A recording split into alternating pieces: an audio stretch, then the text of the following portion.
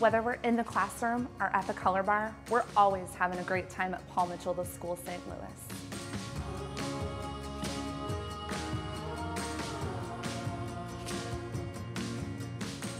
Being a student at Paul Mitchell gives you a lot of opportunity for when you're ready to get out into the real world.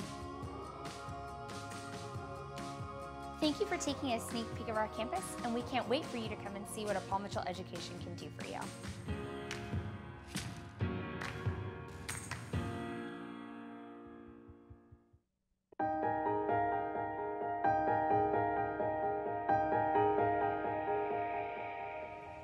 We're back at the 2014 U.S. Chess Championships. I love that hair commercial. Do you think I should go purple? Jen, you look good. Any color suits you. Every color. So as we went to break, we were kind of mystified. And yeah, there goes the purple. In person, it looks purple. The monitor, it looks kind of like a bluish purple. Yeah. But regardless, it's just really fun to watch watch that blue hair go. I think you girls have too much fun at the moment. We are being critical, perhaps overly so, of Alex Lenderman's decision to trade knights early on b6. And the reason why we were critical of Alex's decision is we felt that this rook on a7 that has been kind of buried away in the corner has now resurfaced into the battle, open d-file, yada, yada, yada. Black is back in shape. However, I recall a fantastic idea from the World Chess Championship match 1990 by Garry Kasparov against Anatoly Karpov. In a situation from the Zaitsev, there was a bishop on this long diagonal, a knight on f6. Karpov was white. Karpov was black, pardon me. Garry Kasparov was white, and Garry made an absolute stunning discovery with this quiet move f2, f3. Very interesting. What are you trying to do? Round up my c-pawn? Precisely. Well, the first thing I'm trying to do with this structure of f3 and e4 is to kill two pieces. I'm trying to say that the knight on f6 is out of the game and misplaced. It's on a bad circuit, and that and the same is true of the bishop, that this diagonal is now shut down. But you said it precisely right. I'm an old pawn grubber. I love grabbing pawns, and in this case, I've got my eye set on knight d2 takes c4. Obviously, if Lenderman can capture that pawn without worrying about his center blowing up, bad things can happen right now for Akobian. He's got to find a way of generating counterplay very quickly before Lenderman seizes the So you're predicting f3 in this very position. I'm saying that f2, f3, I had this memory from the game. Oops, wrong button. f3 by no means is the only move in the position. Similar idea might be, for example, to play rook on d to e1. I'm attracted to f3 because I'm thinking that in case of, for example, say queen b7, just to make a move, I could drop back with my bishop on f2.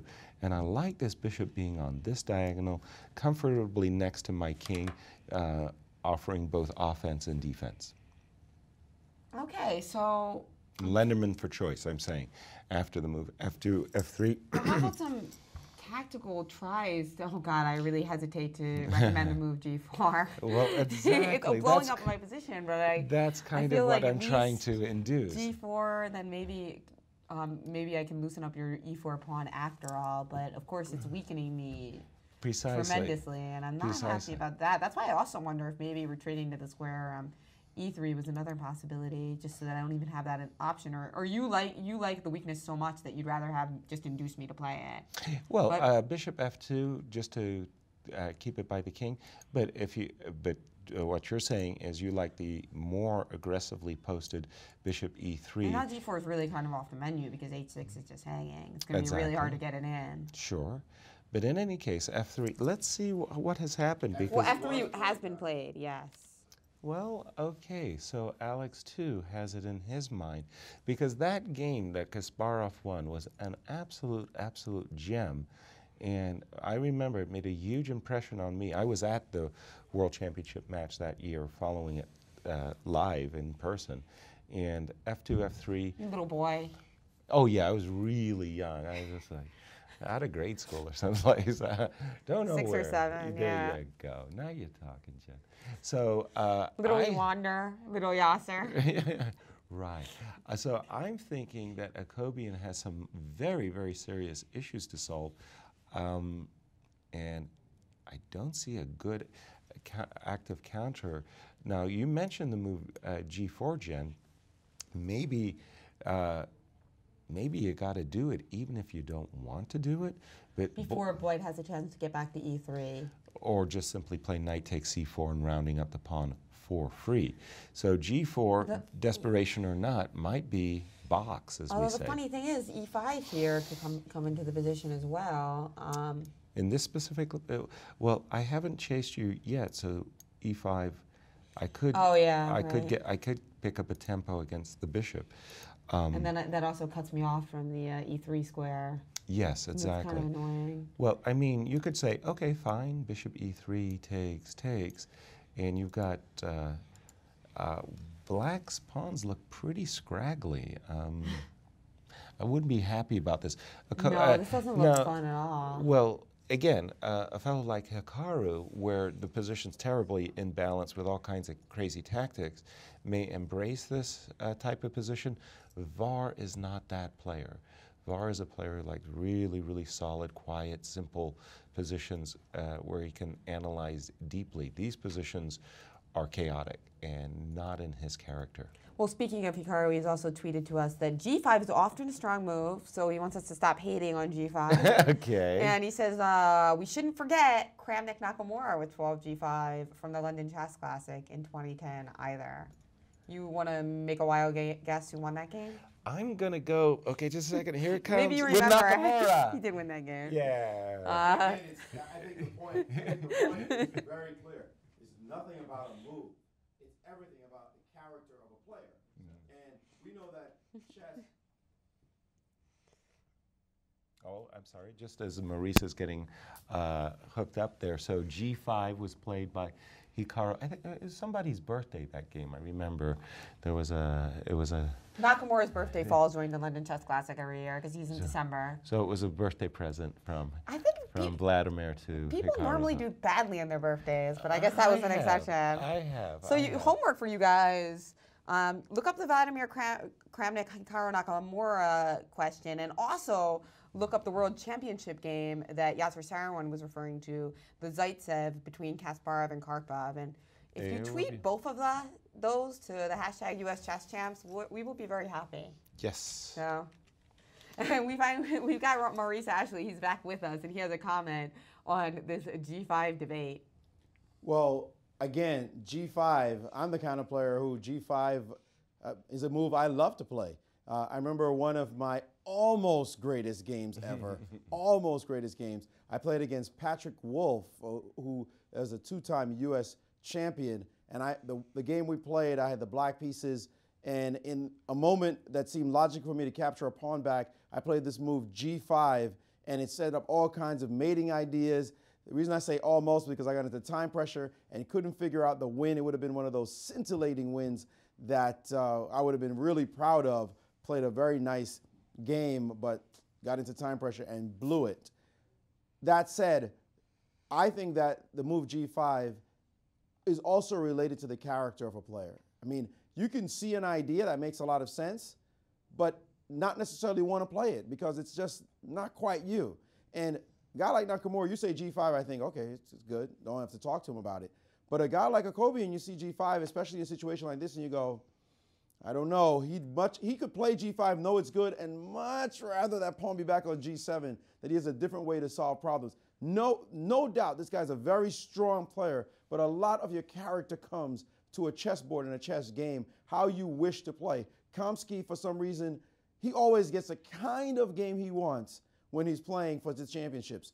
Notice how solid his position is. He's just keeping things under control. You say, you have to win, Gata. That's nice. I'm still going to play solid. That's how I do.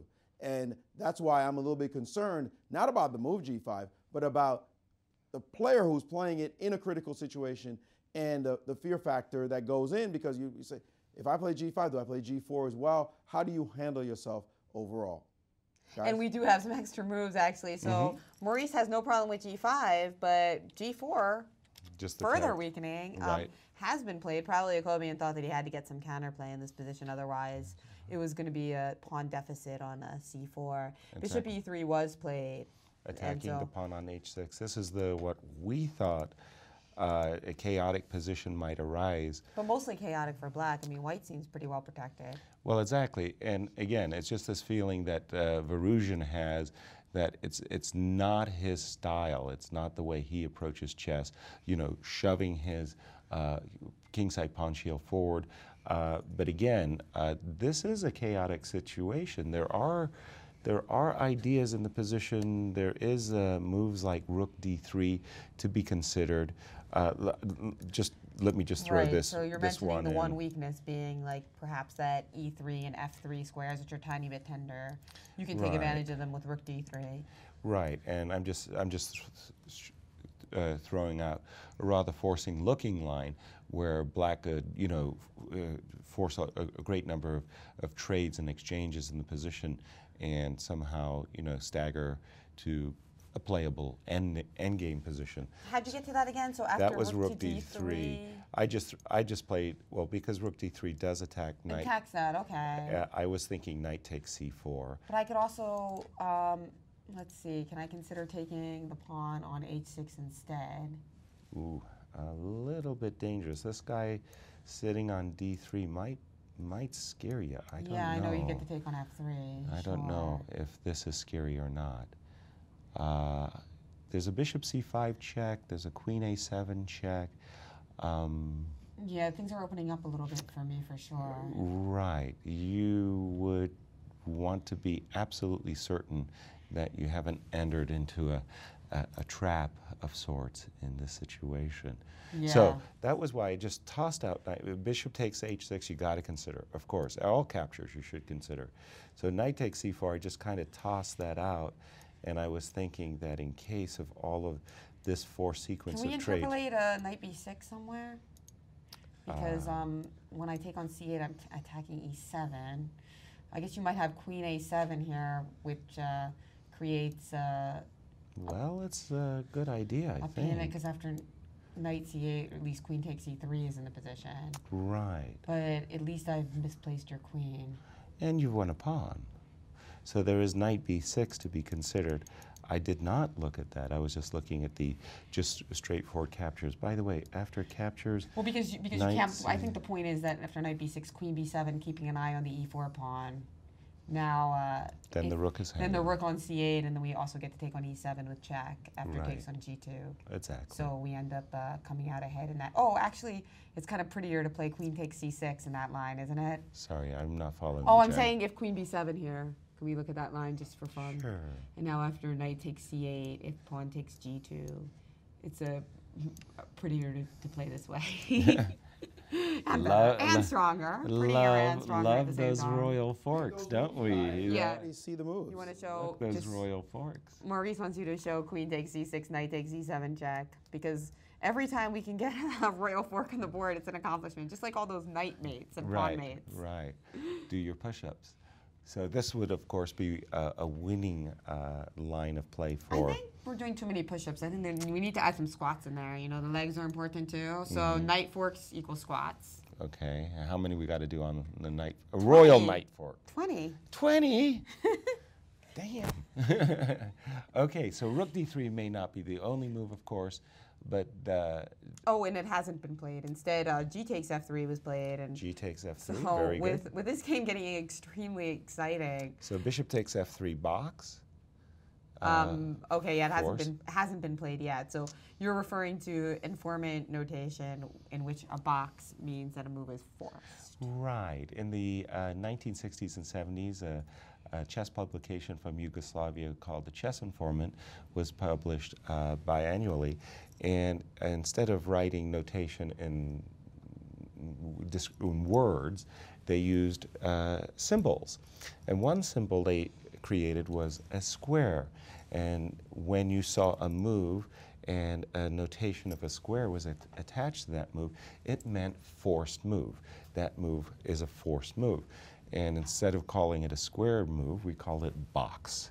So this move takes on f3, recaptures with the bishop is box. Why do we say it's box? Because if we'd taken with the knight, then after bishop takes e4 comes with a tempo against queen and knight. So bishop takes f3 would be box or forced, and black to play again. All right, well, we are going to see how this game shakes up. I will thank our many Twitter followers and questioners here. We actually, at the hashtag US Chess Champs, have links for you to both that Nakamura game and also, I believe, the Kasparov game as well. So wonderful. Plenty for you to do on the break, in addition to solving a Fischer puzzle. So 2 games to analyze and a Fischer puzzle, and don't forget to get something to eat and a coffee for what's bound to be a really thrilling time control session here at the US Chess Championships. Who knows, in just a couple hours, we may likely have 2 new champions here. So don't go away. We'll be right back at the US Chess Championships.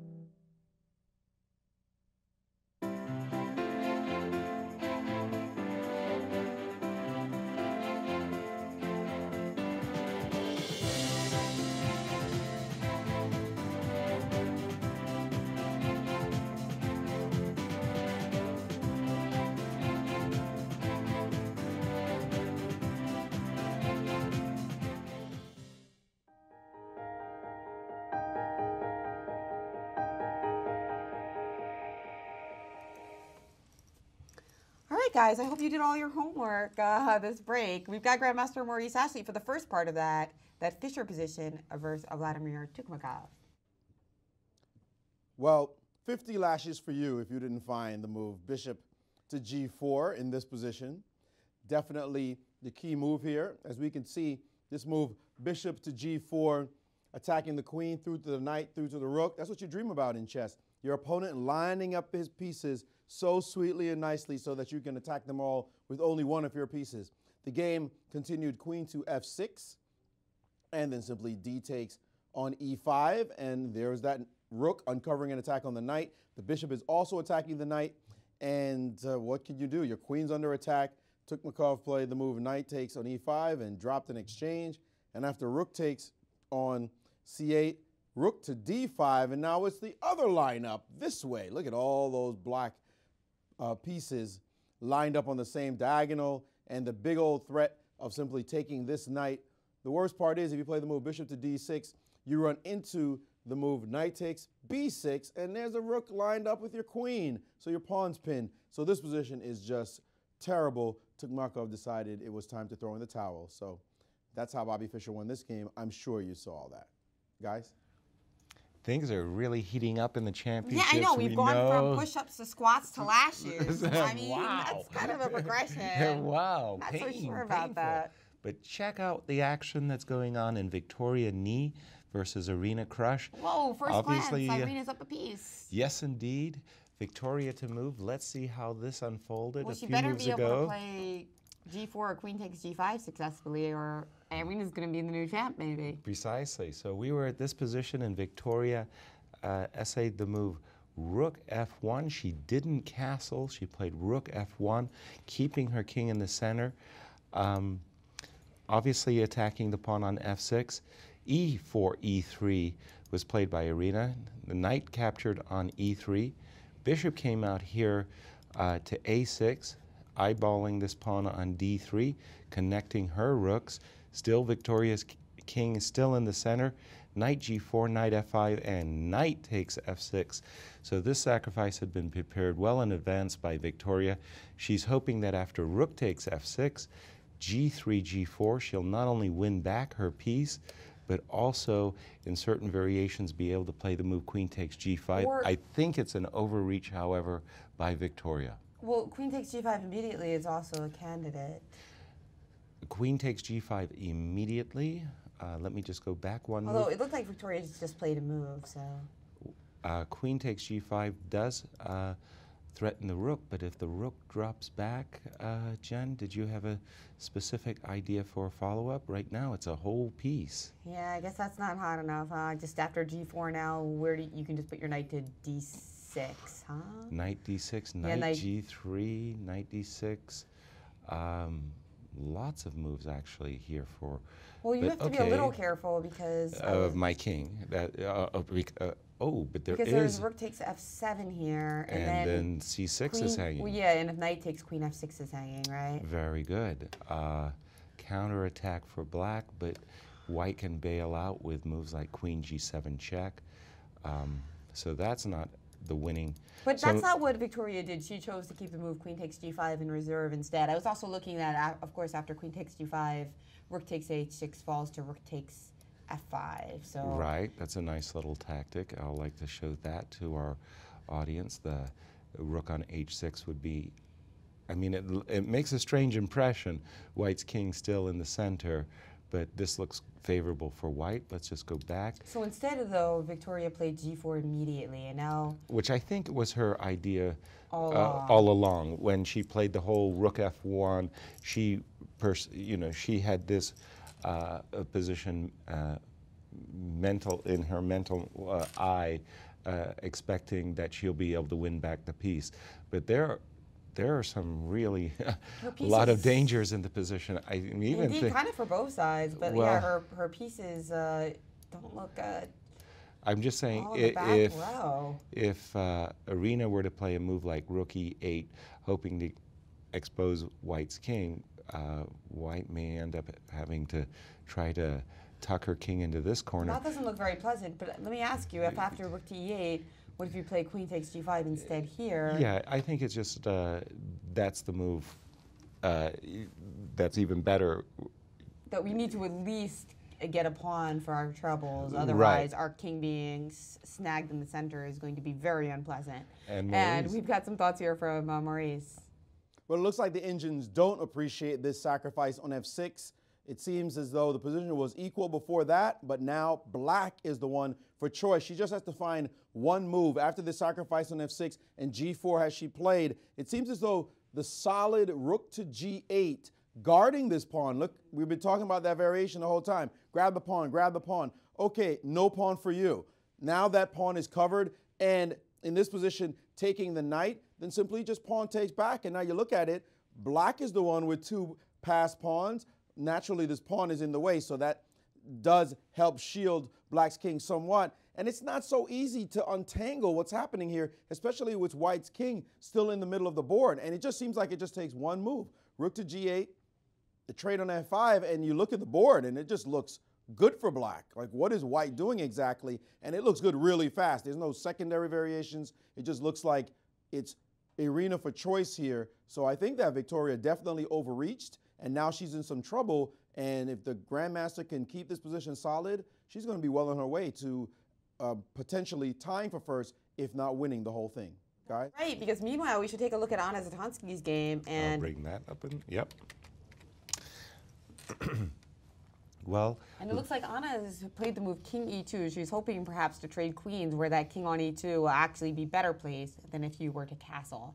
And she actually did follow that up with, after rook to c8, rook on 8 is c8 in this position. Yep. She played queen to c6. So she does want to trade queens, but Katarina said no, played queen a6 check instead. And now Anna renewing the queen trade. Offer with queen c4? Queen c4. So a repetition at the moment after queen b7. now has the option, of course, to play queen b7, but I think Zatonski certainly can't risk that.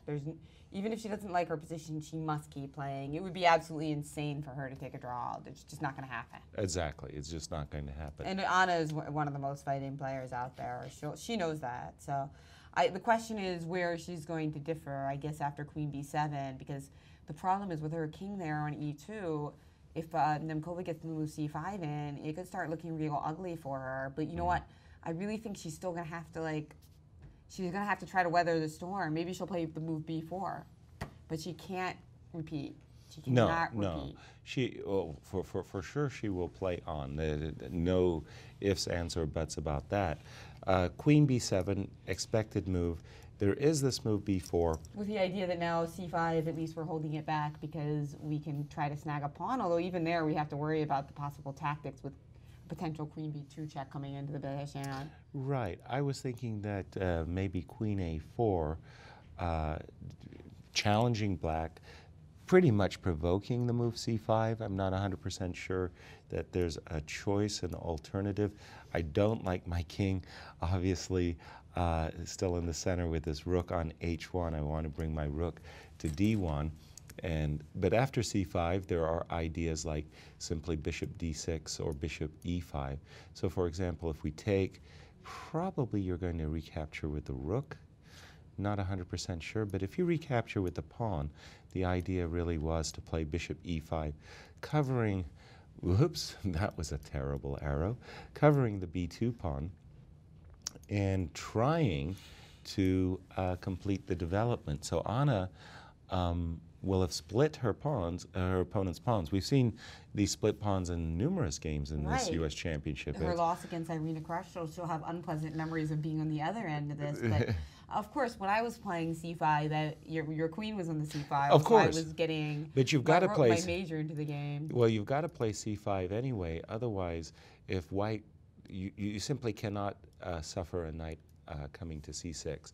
So you're going to end up having to play c5. And you're saying it's going to be impossible to play it and be able to capture with a piece. What if we play for knight e4 in this position? Okay, so knight e4, great. So you just give me the chance to quickly get in my So you're saying great for you, not great for me. Well, yeah, no, well, just that great for white that she could finally develop her rook. Now, in this case, c5, right. Now my idea is that I'd like to take with the knight. Right, so that you could recapture with the knight, precisely. So I don't know, for example, a move like knight e5 here for white. If you take, I'm still hoping that one day I may be able to conquer the c6 square, plant my knight on the c6 square. You could definitely take my bishop on g3. I think black is going to be happy in all of these cases just because the king on e2 just feels wrong. This whole line of play for white just doesn't make a good impression. Yeah, we might even be able to do things like take on g3 and play b5, c4, and try to play for c3 and b4. And to keep your knight on d5. Yeah, that looks. So this looks fine for Nemkova, but I still. You got to play. You're not going to make a repetition. That's out of the question. Both players are not a ton of time. 18 moves. Oh my gosh! I think we've just seen a repetition again. Just one time though. There's just no one time. way. It would be so insane for her to do that. By the way, there's one other line here for white that I actually guess because it just scares you to think that like she might have just lost her mind. No. Because how many more times can she do it without it being? Okay, just a second. Let me get out of the word. After queen a6, how about the move rook c4? So you think she's just trying to switch around and after queen a6 check, gain time on the clock, let's say. Let's just say gaining time on. Somebody did that and they almost gave up a draw because of it. Remember that was the Ashritha game, Iswaran? Right. Where she actually accidentally allowed a 3-move repetition. Yeah, there could have been a claim by Camilla. Or was it? That was Sabina Voiger, I believe. Sabina could have made a claim. But that hasn't happened yet, right? Because queen c6 was played in the board on move 21. That's instance number 1, and this is instance number 2. Okay. So and the queen, when it came to c6, it was on c4. So therefore, she must deviate now. Right. So she cannot play queen c4 now, because then queen b7 would be a claim. Yes. With claim. I believe so. I can double check that, but yeah. So rook c4 for sure is what. Now, this is also the thing is why does Anna think now? Because she knows that if she plays the move queen c4, a draw can be agreed. But rook c4 keeps the game alive. Unless she miscounted or something, and now she's realizing. Miscounted? Miscounted? How do you miscount? It happens. It happens. But let's move over to board 1. We've got some action in the Lenderman-Agovian. Okay, so after f3, let's go back just a move or two. Got some action, and we got massive trades. Bishop e3, f3 takes, bishop takes f3, h5. Wow, h5, rook c1, bishop b7. These moves have all been played. And the move h5, really, I find that stunning. My goodness. When you say stunning, you mean bad, don't you? Surprising, stunning. Yeah, mostly it means bad. It has a negative connotation. Surprising is surprising. Stunning is surprisingly with bad. A slightly negative connotation. Yeah, exactly. So that's kind of like the opposite. Usually, most people, when they say stunning, it's like beautiful. Yeah, stunningly beautiful. So h5 opened up black's king a bit, but still bishop b7, stepping back, not allowing just queen takes c4, and we should hate on h5 some more, so Nakamura sends us some more games. This is when I played h5. This is where I won a wonderful game against Alexander Grishuk. Check out. Okay, so now we've got to come up with a good move for white here, Jen. Let's put on our thinking caps. Well, you know there's been many moves since then. Oh, I don't know. No. I thought I was up to date. I apologize. No, not even close. Okay. We've got another 6 moves that have been played, actually. Okay, after bishop b7, a massive forcing line kind of has occurred on the board. Walk me through the moves after bishop b7. After bishop to b7, the move, after h5, rook a c1, bishop b7, we saw knight takes c4 on the board. Okay. And then rook takes d1, rook takes d1, bishop takes e4. Okay. And then after bishop takes e4, queen takes e4. Getting the very ending that we looked at. Queen takes e4, knight takes e4, and b3. And this is our current position on the board. Now they've only got 10 moves left to make in time control. Var with 12 minutes on his clock, and Lenderman with 23. I think Var is well on his way to cruising to a draw here. I don't see issues for him at this moment. So you don't. So if you had to pick a side here, what would you pick? You'd still rather be white. No. You would rather be black? No. Wait, I think so it's if just I a had, draw. what 0, if you 0, have to 0. choose? If I had to choose, black. If you had to choose, you would pick black here. Yeah. Yeah, because now I don't see these pawns on B3 and A2 as being that great, whereas I kind of think, okay, on a very good day, it's going to need a very good day, but I kind of think that the pawn on E6, which is already passed, has more potential than what's happening on the queen side. All right, well, if there is a draw in this game, Maurice Ashley has some thoughts on and scenarios for us and all of the wild possibilities that are in store for us tomorrow in a playoff. Remember, we're guaranteed a playoff if this game is drawn. Indeed, if these two players draw, then minimally they will have to come back tomorrow and play each other. But in fact, if they draw, maximally it would be the same thing. So here's what could happen. For as far as Kamsky is concerned, he wants to see this draw badly. Why? Because Akobian and Lindemann would have to go into an Armageddon match. Neither one wants to do that. And after fighting it out to the death, the winner has to sit and go play Kamsky. I mean, that's got to be a headache. That's got to be a mess. Kamsky, of course, would be thrilled. He would have caught these two players right at the tape and have the chance to watch them tire themselves out with the winner hopefully not bloodied, certainly not beaten, having to face him. That would be all Kamsky there. I think everybody would be picking a Kamsky victory. So unfortunately for these two players, it looks like the first half of that scenario is leading that way. A trade has happened. The body language of Akobian has shifted completely. He's looking much more relaxed right now, like, I solved all the problems. I'm okay. This position, if I play correctly, should be a draw. This is kind of easy peasy for him. It's really looking like this game is going towards creating a playoff for us guys tomorrow. No rest for the weary. We thought we might have had some time off. No way in the world. This really looks like it's going to be playoff territory. Well, look on the bright side, Maurice. More chicken wings from Lester's. More chicken wings from Lester's. Okay. I guess I'll come to work for that. Well, there's work and there's really, really fun work. I think it would be great. I like the playoffs. Dramatic. I like it when the players have their destinies in their hands and it's not decided by other players on other boards. So I like the playoff scenario.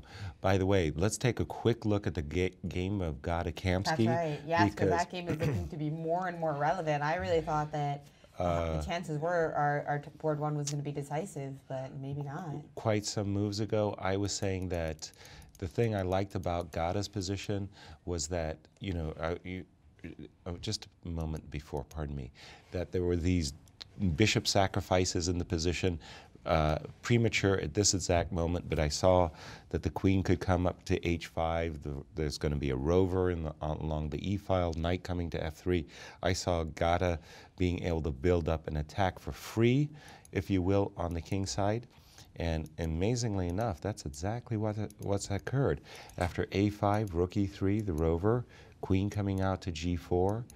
And look at this, white's pieces are just everything. It's like a USC college football game, student body right. Everything's going over to black's. Josh's king, and Josh is seizing the defensive. Yeah, he's playing with bishop e8. And he's going to try to play f5 and then, or bring that f6 bishop into the defense, right? Right. And f6 or, f5 would block the bishop on c2. f6 looks more solid. So. And I was looking at a crazy line where white's sacrificing pieces galore, but guess what? This piece sacrifice might be a winner. So shall I show that one again for Gada Kamsky? So I'm just looking at this move, knight g5. Of course, bishop takes g5, queen takes g5, f7, f6 is my oversight. I just wanted to... No chicken wings for you. No chicken wings Extra for me. Squats. I was just trying to sacrifice all of Gada's pieces brilliantly. I succeeded in one line. but in the main move doesn't work. Okay, so Gata has to come up with something in this exact moment now. Well, we do have a couple more moves. That's your bishop e8, the move What? bishop, just a simple move. What Bishop was played? h2. Bishop h2. And now Bishop Josh H2. played f5. So, f7, f5. so very weakening, but Also, blunting both the queen and the bishop a bit. okay, so knight g5 looks like a standard move here. No, interestingly, double Gata, attack? you don't see this that often. Gata is actually down to 10 minutes with 14 moves to go. Josh Riddell with 16 minutes. So with a lot more juice in the position than in some Wow. of our Varuzhin Lenderman game, this time could actually become more of an issue than the game we thought time would become a critical factor. Right, we were all looking at Var's clock, and now maybe we should be looking at Kamsky's and Josh's clock. Exactly. But I'm looking at So now you're looking at the move knight to g5. g5, bishop takes g5, queen takes g5. h6 does lure the white queen into a discovered attack, but the knight really doesn't have that many good squares, and the queen's dropping back to e2. I like Gata's position in this variation. Well, yes, that pawn on e6 looks really weak, so you're gonna have to try to defend it passively at some point with the move bishop to f7 or bishop d7. And Right. that doesn't look too pretty. Bishop d7 even allows the possibility at some moment to play bishop a4 and perhaps remove the defender. And keep in mind, you got to keep g6 protected as well. The knight on g6 needs protection, so the bishop can't get too frisky on e8. So Gata for choice, and again, Yes, indeed, and we've got Maurice Ashley for some news on knee crush. It looks like Irina has played the move rook g8 earlier, but what's going on now?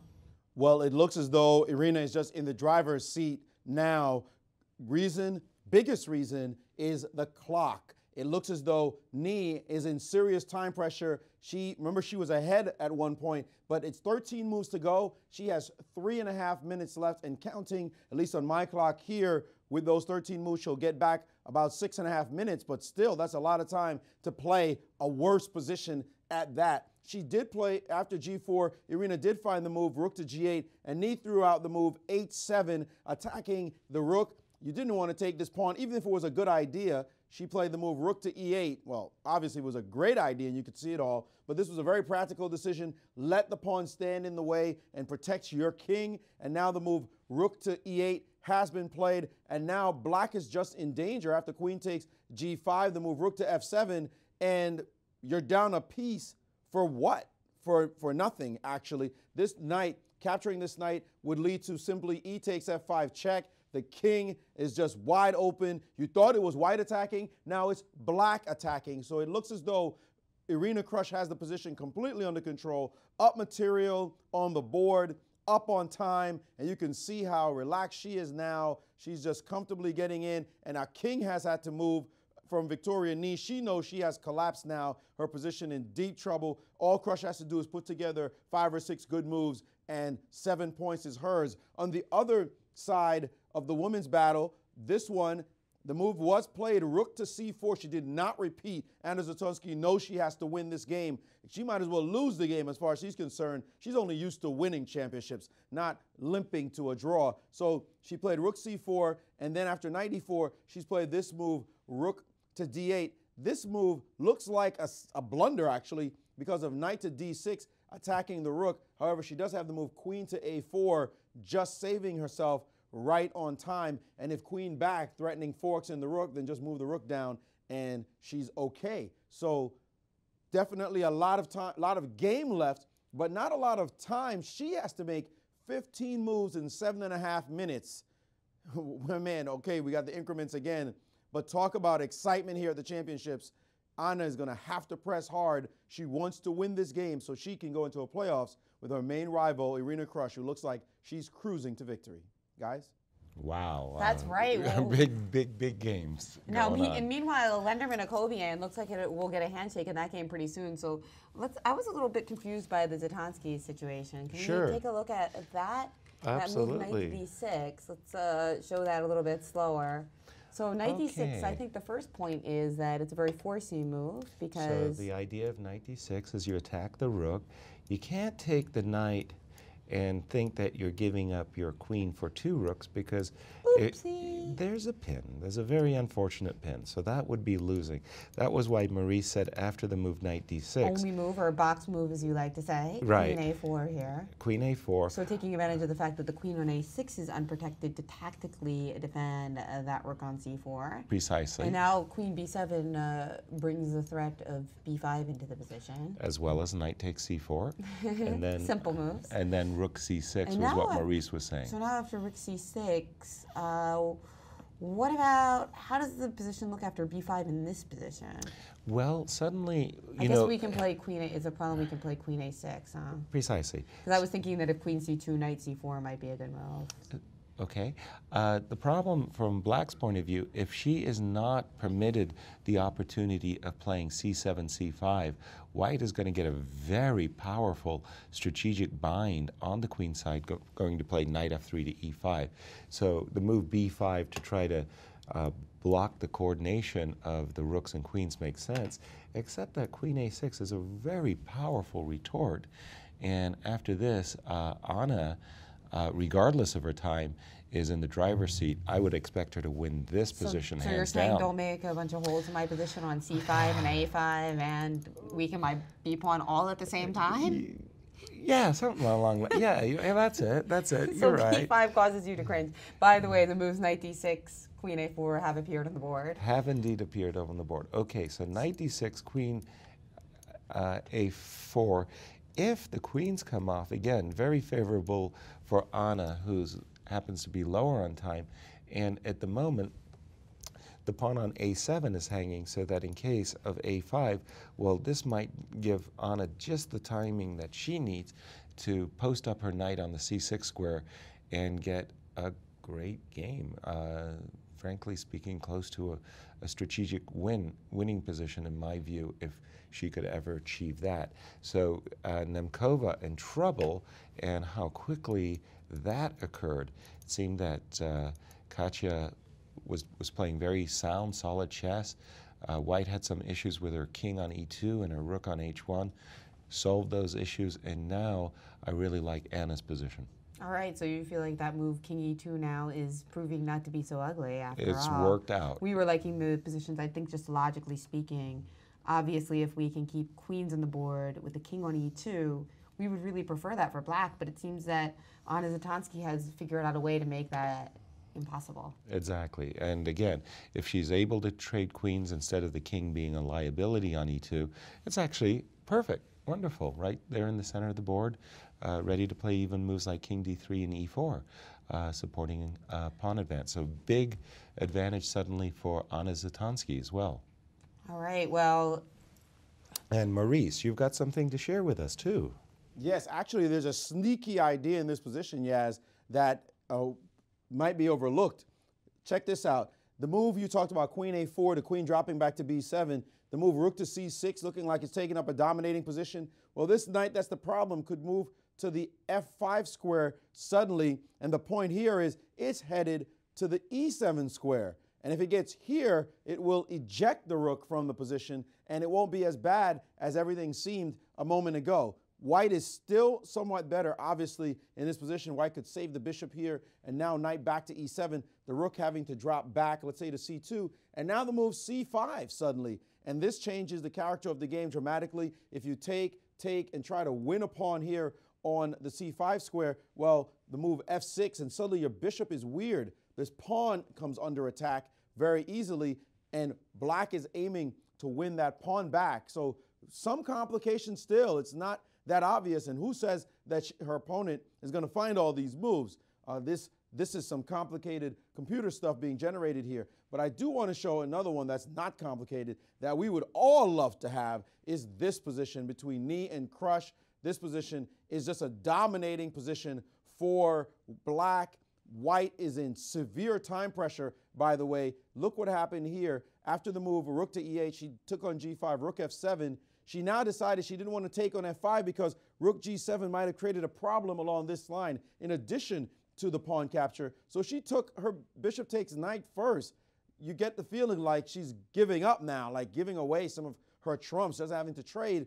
And after takes, discover check on her king. She had to play king to d2. Whose king is safer? Well, after you see the move rook to g7, you start to understand whose king is safer. Look at this problem that's seemingly about to land on the chessboard. A problem indeed for white. This knight on c1, this rook on a1, they leave a horrible impression. What's going to happen to this king? We have rooks. We have a queen thinking about g2, bishop eyeballing the pawn. It looks as though Irina Krush is going to roll her way to 7 points. And the time situation is really bad for white as well. So everything going in the Grandmaster's favor. Guys? That's right. So Irina Krush's position looking quite nice, and just 3 minutes on knees clock. Help me out a bit, Maurice, because I don't see it myself. After the move king d2, rook g7, queen takes f5. What's the bone cruncher that I'm missing? The bone cruncher he has, the super unusual move is bishop back to c8, bringing the bishop into the game before you get a chance to move this piece. And there's some really nice lines. Check this out. If you play the move queen to f4, okay, rook down with check. Yep. Rook f2, box. Rook to f2, looks like only move. And now how's this for a sick move? Bam! Like what? Why'd you do that for? Give me that, and you got problems. Your king is stuck. If you play the only king move, the bishop seeks revenge, and your position is going to be toast any second. Nasty line. Obviously, you could play knight blocks, and then just this rook takes, and help, 2 rooks on the 7th. Disco's threatened everywhere. It's going to be mate. So beautiful. Bishop to c8, queen f4, rook g2, rook f2. That's an easy move to miss for white, and the threat is queen takes queen. What are you supposed to do with your position? The position is just terrible. Again, queen takes queen, rook takes. Knight blocks is a line we've seen before after takes. The king still has to go here, and then bishop to g4. So, whew, that would be nasty. Now, again, Irina has to find all these moves as well. So there's no guarantee she's going to play these kind of scintillating ideas. But she knows for sure, for a fact, and she's going to spend some time looking at it, she must be winning. This position is just too good. So what to do to really put the nail in the coffin?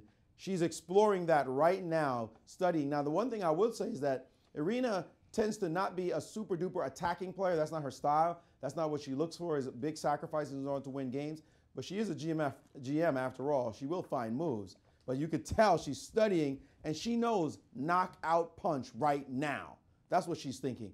Must be something really wrong. How do I increase this dramatically so that I can win the game? And that line hiding in the variations is something that she might miss trying to do all these calculations at the moment, because she has to sacrifice the pawn in this position in order to make it happen. But there was 2 gems there, real beauties. First of all, the misdirection move, bishop a6 to c8, the bishop on a6, attacking the pawn on d3, suddenly comes around to the other side of the board, giving a decisive check on g4. But that queen h6, that pretty. Was stunning. Queen h6 was a beautiful, stunning not move. Even sarcastic. In a positive sense. And wow, what a way to...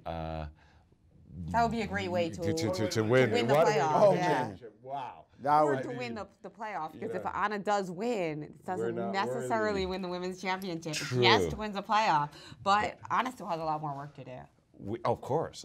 But nice variations, great attacking variations. But it's hard to imagine that's the only good thing for Black to do either. There's got to be some other ways for Black to have good position here with this overwhelmingly ugly king on d2. Well, let's just... in fact, she did not play that move. Instead, she has just made a move. She played queen to e6. Oops. And let's take a look and see Gata Kamsky's game against Josh Friedel. A couple of moves have been played, including a committal one by Josh Friedel.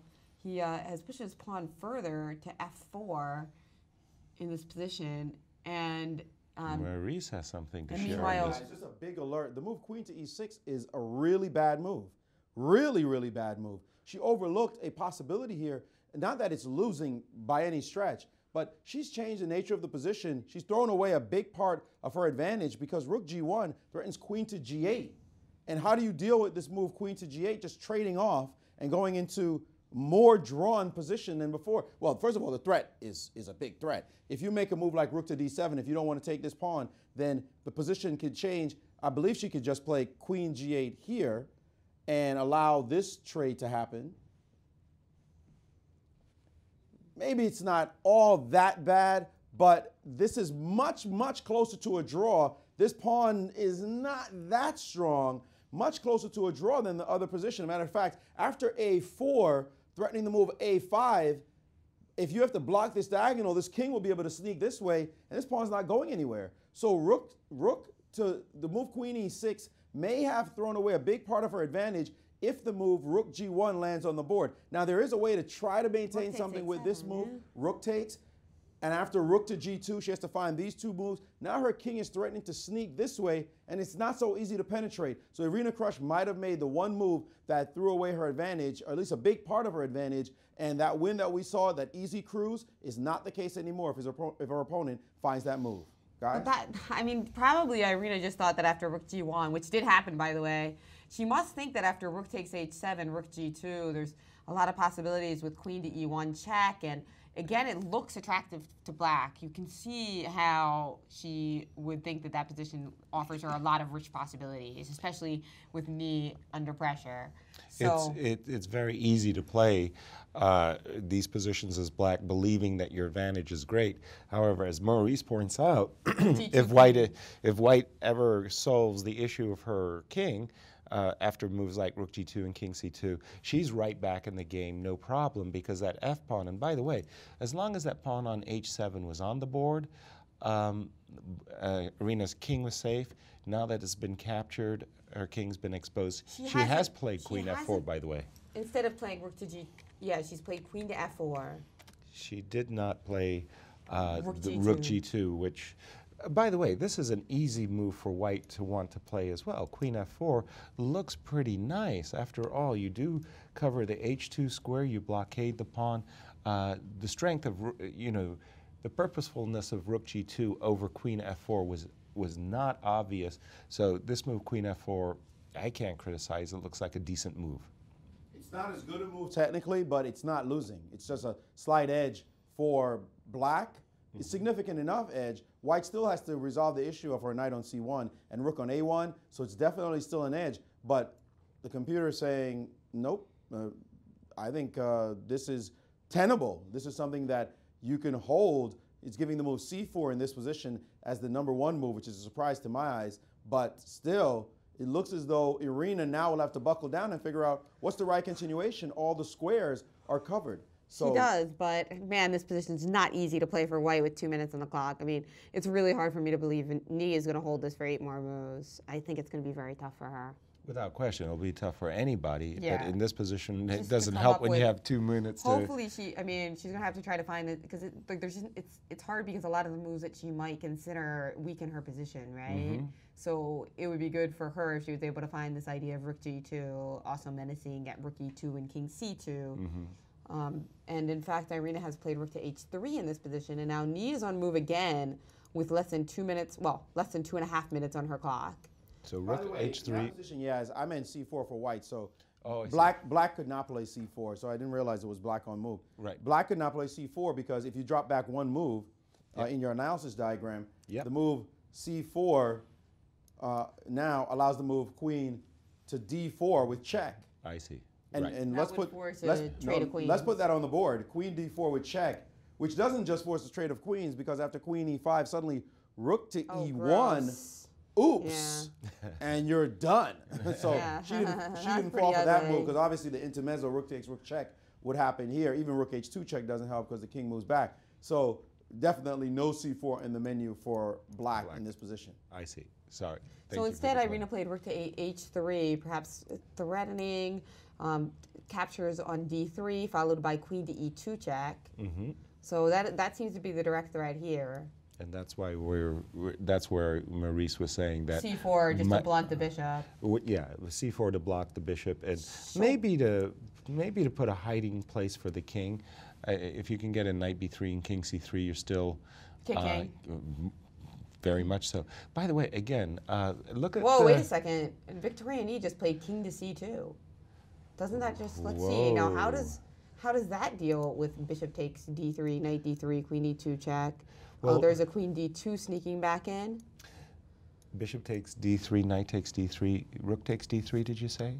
Well, there's well, again, I guess rook d3 allows queen h4 yeah, check. Exact, and then queen e2 we can sneak in with queen d2, but then you have. Well, just an alert, and I just want to emphasize this. Right? I want to emphasize this point. When white had a pawn on h7, black's king was really, really happy because that pawn was a great shield for black's king. Without that pawn on h7, anytime you play a move like rook takes h3 in these types of positions, thinking that you're going to get a quick, sweet queen e2 checkmate victory, well, before that happens, you may have to deal with a very exposed king on the king side after, for example, a move like queen h6 checks. Oopsie daisy. So this is not play on one goal by any means, and so king c2 is a reasonable d3, move. just knight d3, queen e2 check, queen d2 holds. No, there's no reason to play even in that position. Knight takes, queen to e2. You can move the king. Absolutely, you're king. You might think about maybe queen takes on d3 now. Runs into something like rook to e1, rook a e1, thanks, and you'll start thinking about perpetual really fast. Right. Like, how do I save myself? Right. So this would be an unmitigated disaster for Irina to have allowed this. And she, by the way, according to the computer, she's no longer winning. She's just no longer winning. And actually, bishop takes d3, what would be great about it is she will have solved a problem for Victoria. Victoria's trying to figure out how to develop the knight. Right. Oh, I can take a bishop. Thank goodness my rooks are connected. So bishop d3 would not be a wise choice. In any event, at least try to prolong the game somewhat and have Victoria think through how to solve this problem of her knight sitting on the back row, which won't necessarily be able to move for a while, and the rook still has to get into the game. That's going to be the professional way to handle the position. Sure, keep the tension of the position when your opponent has less than a minute and a half. Just in analysis, we have to look at the forcing moves. Of course, Just as Victoria, and that's what's difficult for Victoria actually, that she's got to look at all of these moves constantly. Any kind of check or capture or aggressive move, and she's only got a minute and 20 seconds. So regardless of what the computer says, I'm not feeling confident about Victoria's chances to play 7 good moves here. It's going to be difficult for her. 7 good moves on the increment, unless the position really, the tension evaporates and she can make the moves easily. So the goal for Irina is how to keep the tension in the position, how to just make a strong move that, for instance, maybe threatens rook to h2 check or something like that. Is there any move we can make that connects us? To try to get your rook to h2 is going to be a big ask. Yeah. You almost have to play a move like queen e5, allowing a queen trade, which goes against what your advice is to keep the tension. So I don't see exactly how she's going to keep the tension. A move like rook d8 fails to something like queen g5. And as you pointed out, playing both goals. Yes. Well, again, it's rook h2 is in the position, but meanwhile we're threatening queen g7 and rook on d8. Exactly. It's really messy. Right. Guys, what's the time situation in the Zatonsky game? It looks as though they're under 2 minutes each. Wow. Let's switch over to that, we do have this move.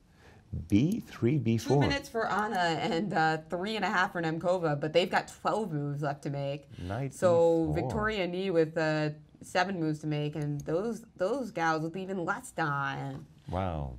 So, by the way, with the move B2, B4 by Anna is doing her best to really clamp down on that C6 square.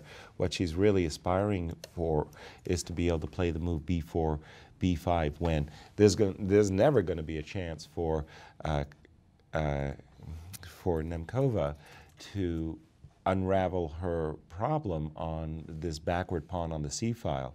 So even though the times are 2 minutes for Anna, 2.5 for Nemkova, Anna has got her positional grip grippers on the position. And yeah, I'm kind of less worried about, even though technically there's more moves to make with little time, I think Victoria Knees in the deepest pressure because her king situation seems so scary. That's such a scary position to play on the increment. I don't It's an incredible line in this particular position. May I like just exciting, quickly sure, point it please. out?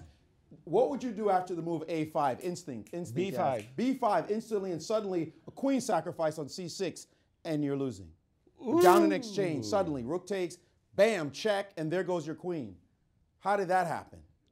How did that happen? Well, actually, maybe not fully losing in this position. It looks like there might be some chances to trap this knight, but that trick is definitely in the position. Now that I'm looking at it, it looks, actually, the more I look at it, the more it looks like this knight is trapped. But there's that trick in the position. Maybe she might even notice it. It turns out that the computer is saying black's slightly better here because this knight is trapped. So a weird line. Maybe I chose the wrong knight. Maybe I chose the wrong knight. Maybe here I should have chosen the other knight. Precisely, the other knight, Maurice. That's a other sweet knight. trap. Where was I? Knight E4. B5. B4 was played, and if the move A5, new variation, I got excited. I should have simply chosen this knight. Yes. With check, and now it's over. No, queen takes C6. Queen takes C6 Oh, first. sorry, queen takes C6 first. But instead Queen of takes B5, C6. maybe we could have played takes on A5. Of course, And but this keep is the just keep the queen connecting to the rook. Yes, but if you take on A5, let's just point out that this knight should have been the one that went here with the winning position. But if you take on A5, it means you're trying to defend the position, right? A5, you're trying to defend here, keeping the queen connected. But what if rook A8? Rook A8?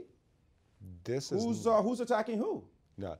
Very good, Maurice. Nice little tactic. I like that a lot. You know, actually, I think Nemkova must have seen a ghost of that idea because she played the move A6 with the idea of perhaps playing B5, but then Anna Zatanski has just dropped her rook back to C2. So after B4, A5, nice shot by Maurice. Not me. Sorry. Sorry. That was the engine. Let's get that clear.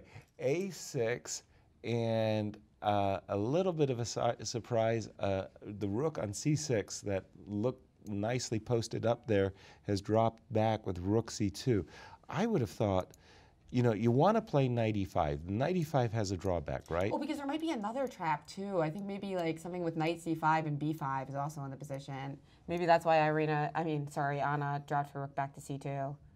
Okay, I just After showed you. A6. That doesn't do anything. Oh, because you can just take with the B pawn and A6 is hanging, yeah. Okay, guys, I just a quick variation. I want to play knight E5.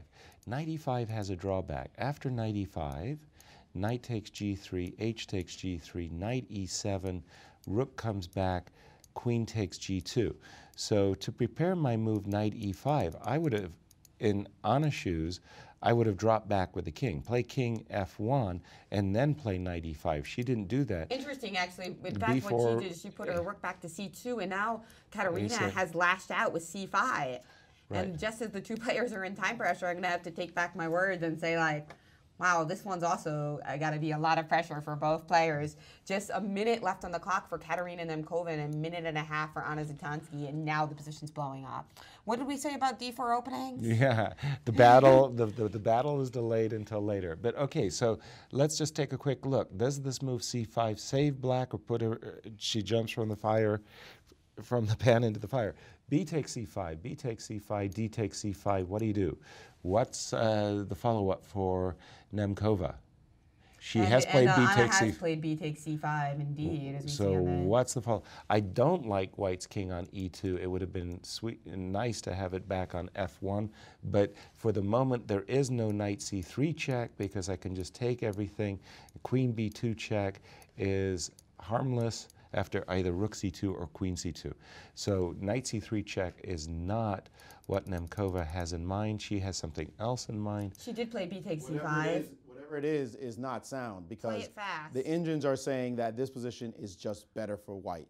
Nothing here, no tactics, not even a try. I'm trying to get inside her head. There are just no tactics that help her here. No simple tricks to get her out of this position. It looks as if she's just lost a pawn.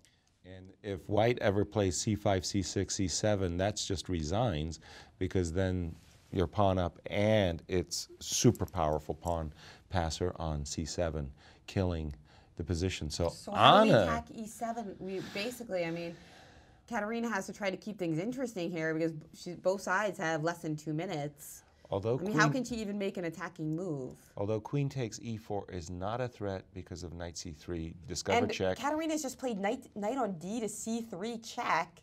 What? What is her idea? What? Rook takes c3. Oh, and now, queen b2 check is her idea. Yes, queen b2 checks her idea. So now if the rook comes back to c2, there's knight c3 in the position. Right.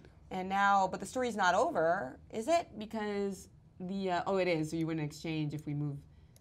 If we move the king, you win an exchange. But how's your knight doing over there? And there's also a pawn. Not happy. The knight's still got the a4 square.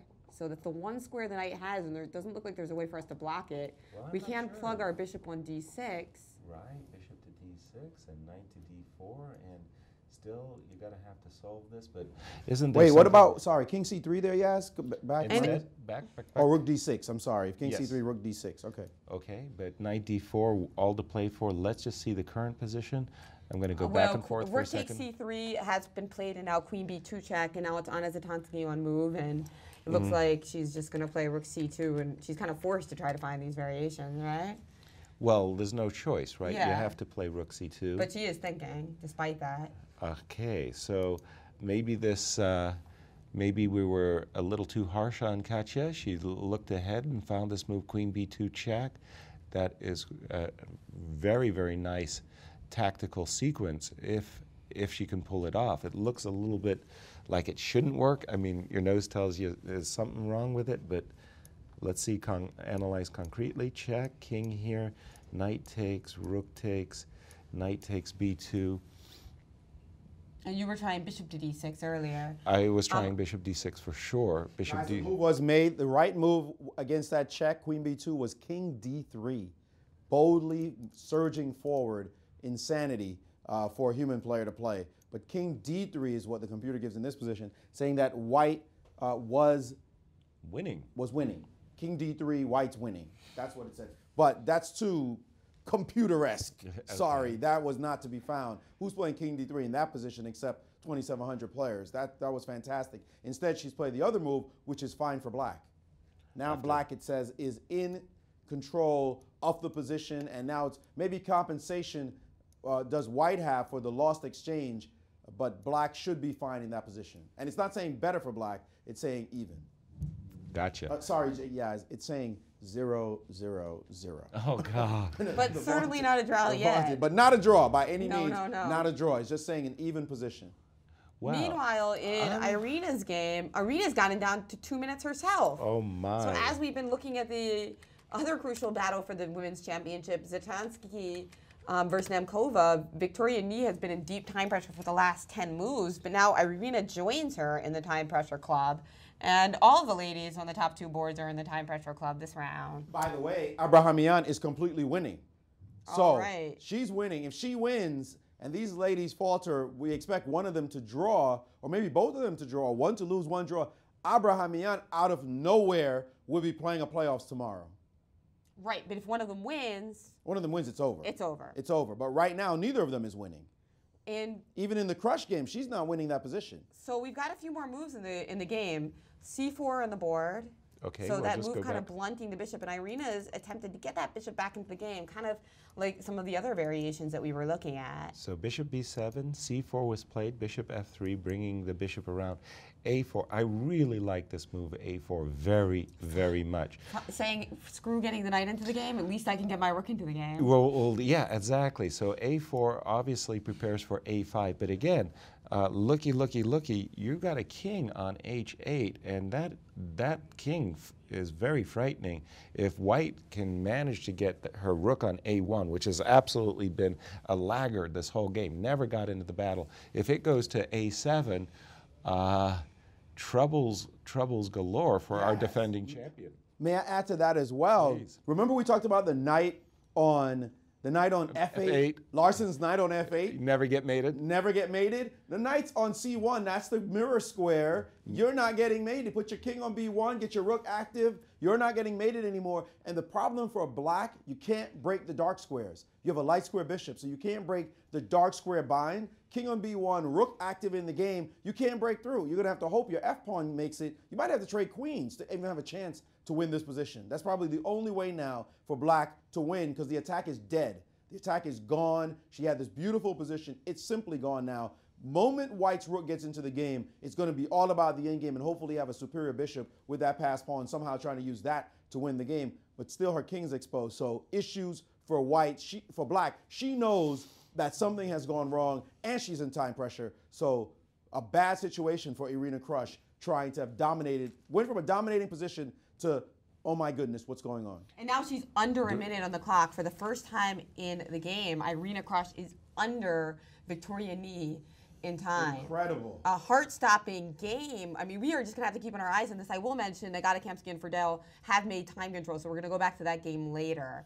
Lenderman Akobian looks to be heading towards a draw. So we're going to check in on those later. And meanwhile, we got to look at the time pressure insanity that's going on in the women's championship. And we have seen a queen and a offer queen trade offer is with on the queen board. H6 by Irina, and Victoria must. Her confidence must be soaring. I always liked it when I was in time trouble and the roles reversed and my opponent suddenly was in time trouble. Each time, with each second that was ticking past on my opponent's clock, I felt better and better. Queen H6 was played. Victoria said, thank you very much. Let's trade queens. My king is safe. I'm going to play A5, of course, and I'm going to get my rook into the game, and no issues that I can see. Actually, A5 is already on the board. She's trading on B6. Her rook is in the game. Her rook is what? And now they're going to make time pressure quite quickly because we're actually on move 38 already. After queen takes H6, rook takes H6, pawn takes B6, A takes B6 on the board, both with over a minute and a half now. The bishop is on G4, yes. That was the mistake. She played bishop G4 before, a move before. Okay. So now after this trade, this is rook the can position we have on the board. This rook can jump in, rook A7. No, that hasn't been played yet. But now there are only two moves to make time control, and Victoria Ni has played rook to A7. Absolutely. And we no longer think that time will be a factor, at least not in this control. And not exactly. And position's not a factor either. Why should White lose this with the rook on the 7, the bad black king? That pawn is the only hope, but it doesn't seem as if it's going to be that much trouble. Rook on F7 is going to slow that pawn down. Oh, big time. And don't forget the bishop. And she's taking off her sweater. She's ready for the second time control. I think Victoria's confidence wasn't that high. She thought, I might get just crushed in this time control. My king might get snared. And now she's like, hey, we're going to be sticking around for another hour. Exactly. And from Victoria's perspective, it's so easy for her to play. She'll play moves like king c3 and b4, trade off another pair of pawns, and prepare to bring her knight from c1. The danger is absolutely past, and I don't see Irina winning this game, but she has played rook h7, recognizing, of course, that rook on a7 is too much. You got to get rid of that. Now, I would say I don't want to bring the black king into the game. There's no reason why I should trade rooks. I'd want to keep my rook. I agree. And I would play rook a6, going after the b6 pawn, followed by king c3 and b4. I like that, but I wonder if she'll do that just because in time control, people are so apt to make trades, you know? That's the problem. Rook a6. This is the 40th move, and she's done it, so she's played your move. Yeah, she's played the right move, absolutely. Keep the active rook. Don't let that king get active. And she gets her 30-minute bonus, and now it's Irina Krush's turn to make her 40th move, which she certainly will make. So let's turn it over to Anna Zatonski and Nemkova, who are on move 39 with less than a minute on their boards as well. By the way, the computer is saying that now black's better.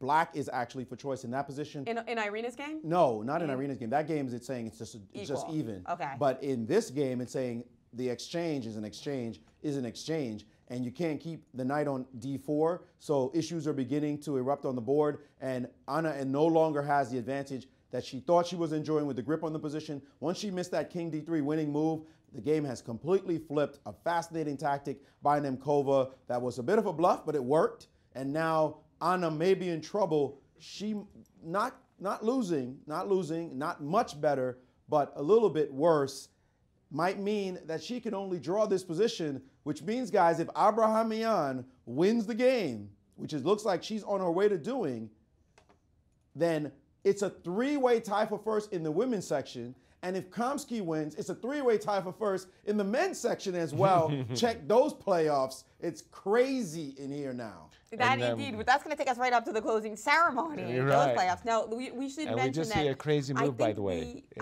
Oh, in give it to a really nice move by Nemkova. Knight c3.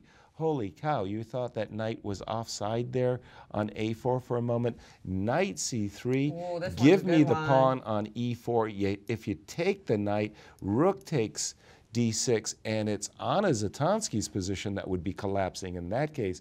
That can't happen, but now that Nemkova has developed her knight to c3, I'm with Maurice on this one. Anna is an exchange down, and she just played her 40th move, Anna Zatonski. She's played 40 e5. Only Katerina Nemkova's got 21 seconds left. This is her final move, and then she's going to get her bonus time. And she has played knight to e4. Knight e4, knight d5. She played knight e4. Knight e4 was her choice. Wow. Huge developments in the top ladies' games. Swings and everything. This round has everything. Incredible. And now Nemkova is no longer losing. First of all, she played like a beast. I mean, how strong did she play those moves? Okay, she missed king d3. A lot of people will miss king d3. That move was not obvious at all. I didn't see it right away either. I think you didn't see it right away either, Yaz. With Absolutely. King d3. What are you doing? Yeah. She played this fascinating tactic, sacrificing her pawn on c5, playing queen b2 check, then dropping the knight on c3, picking up an exchange. Now this rerouting tactic of the knight on c3. I mean, she has acquitted herself quite well in her first U.S. championship. Man, you can bet the ladies are thinking, we got to deal with her in the future. Not another one. Right. We were talking about Iswaran, the youth movement coming up. Katerina Nemkova showing her stuff too. She played very confidently this game. I was very impressed. No collapsing. Not even like a horrible position at any point. She did miss brilliant tactics. I mean, brilliant, computerized tactics. But she's only human.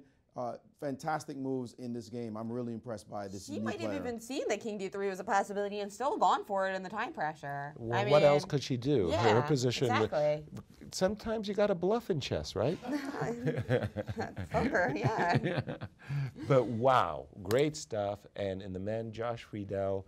I don't know what's happening in the Gata Kemsky Yeah, let's take a look at Gata either. Kemsky Friedel, because that right there could decide the championship. So Josh Friedel really trying to fight here, and if he does, it'll be a two-way tiebreak between Lenderman and Akobian, and we'll have a brand new U.S. champion. On the other hand, Josh loses, Gata Kemsky will be the heavy favorite. Gata got the two. Gata got the two bishops. How do you like that one? White has the two bishops. But the bishop on g1, it's going to require f2, f3 for liberation. Pawn on c3, a little bit weak. e6 weakness. Hard to say at the moment, but it sure looks like Gata's for choice. I should put it that way. He still has to do some recovering with his bishops. He's got to play like f3, bishop f2, and so on. Whew. And let's take a look actually at our other big game. I know it's not the Thrill Fest, but these guys do have the best scores in the tournament. And I'd also like to point out something that I think both Grandmasters Ben Feingold and Maurice Astley have complimented Lenderman on, his fighting spirit. Varuzhin Akobian on move 30. If you want to go back to move 30, we don't have to look at all the moves, but we can just look at the position. After move 30, in this position, remember I asked you, if you had to pick a side, what would you pick? Well, according to an arbiter here at the U.S. Chess Championships, who also works for the club, Alex Marler, Varuzhin Akobian offered a draw on move 30. And Lenderman said, no, let's keep playing. Okay. And that was on move 30 when I asked you, if you had to pick a side, what would you pick? Because you said black, because maybe on a very good day, the e-pawn could get fancy. Exactly. So really showing strength of character, especially since, honestly, if this game ends up being a draw anyway, he's going to have burnt a lot of time, and now he's going to have less time to prepare for God of the Beast. So that really shows tremendous character to keep fighting. And all along, that's what some of his fans have been saying, why they think he deserves to win this championship. Well, is that... Sorry, Yaz. Sorry to interrupt. Remember the same thing, is not the exact same thing, but remember last year at the Sinquefield Cup, critical game by Magnus Carlsen? Remember, if he draws, he wins the whole thing. Right. That was a different case, obviously, because a draw actually wins the whole thing, but he continued to play. Here, it's probably clear to Lenderman that he had no real losing chances, although, Yaz, you preferred black in that position. And so seeing him not accept a draw, I've had conversations with him. We've gone on walks. The two Brooklynites, Irina and Alex. We've gone on a couple of walks just after dinner, and we get into these kind of conversations. And I'm impressed by the young player. He understands that the fans want to see a fight to the finish. He articulated that very clearly. He said, "What's the big deal? It's a position. Keep playing." And that's his feeling on it, that these draw offers are unnecessary because you can just play to a draw. So watching him show heart is incredible. It's wonderful to see. And I agree. This is why I pegged him as the champion. Okay, it may turn out not in his favor in the playoffs tomorrow, but he's showing that he's got the heart to keep playing and do what it takes in order to be a champion. That's right. He's certainly gained a lot of new fans in this tournament. Alexander Lenderman. Remember that name. We'll be seeing a lot more of him. And the what about games ahead. Sharon? It still looks drawish, but I got to give Lenderman credit that he's keeping the pressure on Akobian. There is a pawn hanging on h5, and well, there's rook c4. There's rook ideas. Rook c4 still keeps the balance, right? Yeah, rook c4, and against rook h4, I have e4. So, if it's var to move, let's just make a move for var. It is var to move right now. Okay, let's just play a move like f5. Okay, so what else to do? You got to take this pawn, right? Rook takes pawn, rook c4. Like, give me this pawn, you got to give me a check. I don't see a better move than check. King over. Now, if you take my pawn on a6, that's no problem. I'm going to play rook takes b4 and be very happy. If you play the move rook b6, I'm going to play a5. And I'm just going to shut you down and force a draw. I'm thinking that if you go rook b5 check, I'll play king d4 or king e4. If you play pawn takes, I'll play rook takes. And my king is actually, pardon me, very active in ideas of king d4, king e4, king d4, rook a2 check. I see an easy draw for black. I'm afraid to say that this game looks more and more increasingly likelihood of a draw. So a very well-fought draw and a lot of interesting story behind it. A hard-fought draw with drama and content. Yeah. And so now we're going to keep our close eyes on Gada Kempski, but first we're going to take a little break. So stay with us because we are going to go all through the time control here because we are really going to keep our eyes peeled on the Anna Zatonski game. If we she got loses, US championships. we might have a tie break between Irina Krush and Tatev Abrahamyan. Absolutely. So stay tuned, and as usual, we got some Fisher fun for you.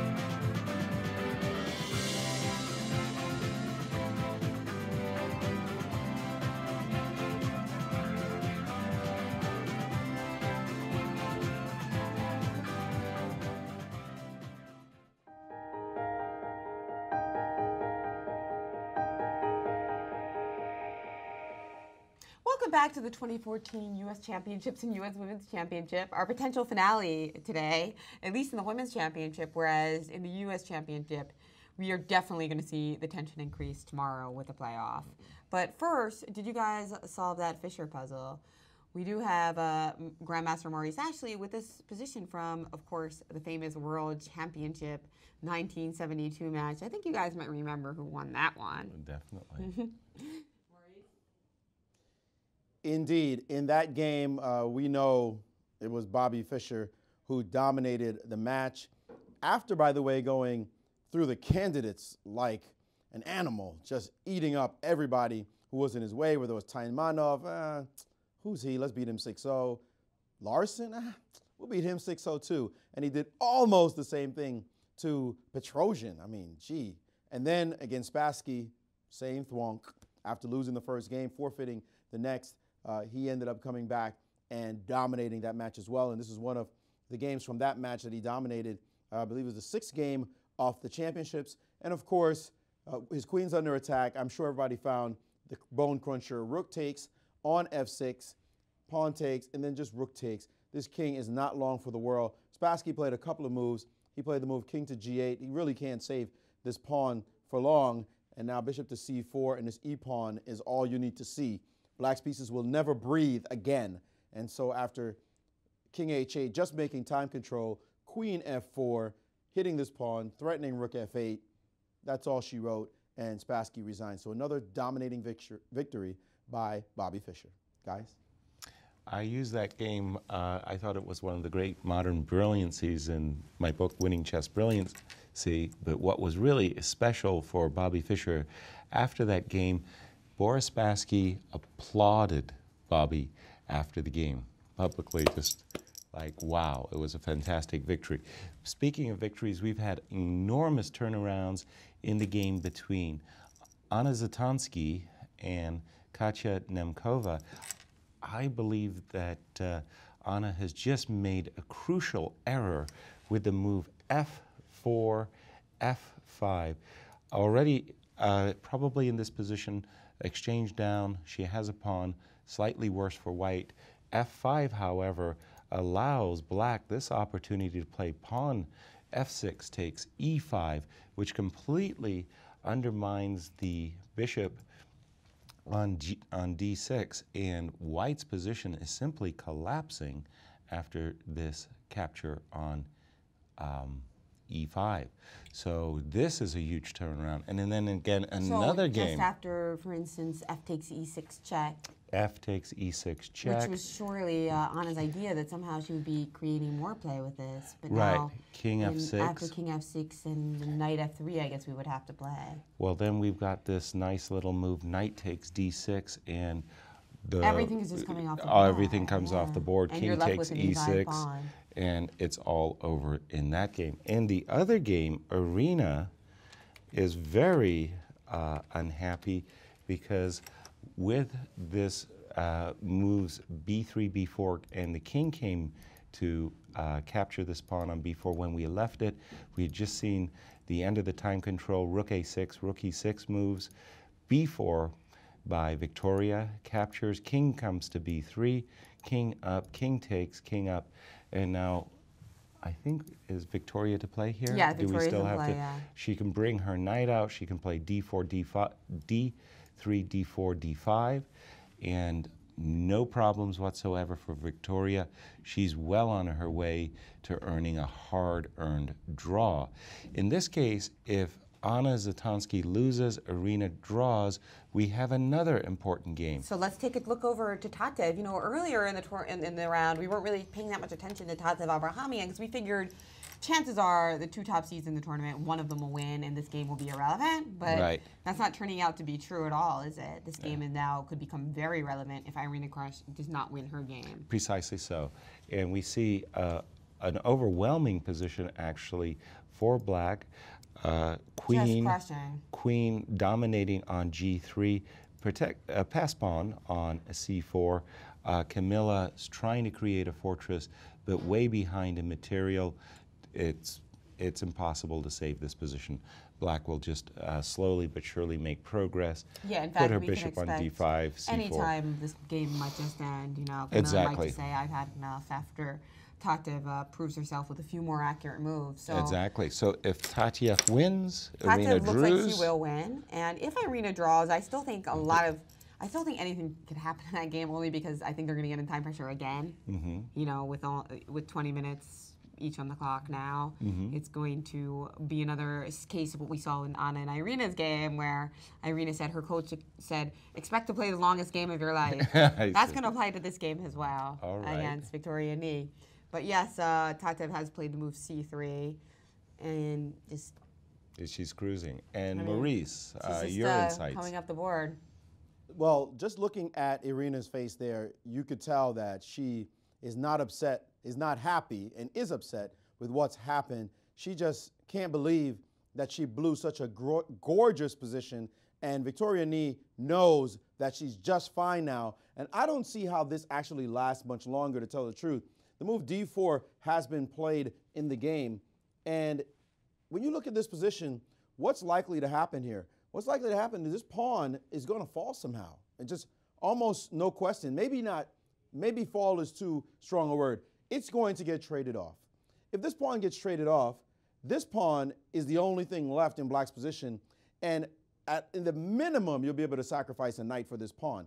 So what is the most that Irina Krush can look for? It's a bishop and rook versus rook ending. That's the most she gets. In her wildest dreams, that's the position she gets. A bishop and rook versus rook ending. Now that we know is thorny, and people have been known to lose that one quite easily. We actually saw another type of minor piece ending happen in this tournament, where Anna Zatonsky defeated Kamila Beginskaite in a rook and knight versus rook ending. So if Irina can dream of ever getting that, she'll take it for now. But the reality is this d-pawn is annoying, and the move d5 is coming, king b5 is coming. This pawn might actually fall straight, might drop for nothing. This knight also has been relegated to defensive duty for so long, but it could head to the e5 square, and then you'll be trying to take that piece off the board. So definitely a lot of chances, and I would say easy chances for the player with the white pieces, Victoria Ni, to just make this game a quick draw. I don't see Irina winning this game. I really don't even see it lasting to that time pressure situation, to be honest. I think that Irina has simply blown it and has made this position very easy. You saw Victoria get up from the board right there. She's saying, I'm not losing this. Come on. I just don't see them offering a draw. Therefore, I think that they're going to get to those final moves anyway. I don't see a player offering a draw. I think they're going to use a lot of time. Oh, I don't think there's going to be a draw and acceptance either. I think they'll play either to a very, very simplified position. Exactly. That's what I think, and I think that's certainly going to take time because they want to be careful. But here's the question. If Irina was given the choice of whose position she would prefer to play for a win, would she prefer to have Black's position or White's position? Maurice is making the case that of the two players who may have the best winning chances, maybe Victoria's winning chances are actually better than her opponent's. And I don't disagree. I think this ideas of knight c3, knight d3, e5 are very compelling, as are d5 and king b5 and rook takes b6. And I've got two connected passed pawns in the center. So I still see... and d4, king g5 have been played. Okay. So this game's going to last definitely a little bit longer, in my opinion. Meanwhile, let's look at Gata Kansky's game against Josh Riddell. Sure, absolutely. Because that game is obviously very critical for us. Okay, I'll just bring that one up on our screen. That's our second game. And let's see. Material still even. A lot of black pawn weaknesses still. And you mentioned that we really want to get that bishop on g1 extricated by playing f3 at the right moment. Exactly.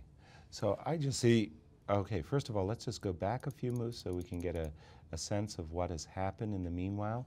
So Gata has played the move c3, c4, queen b4, attacking the rook on e1, the rook scooted over, rook f1, change on c4, a swap, and rook d8, queen e4, and this is the position we have on our board. So I see Gada's moves are rather easy to play, by the way.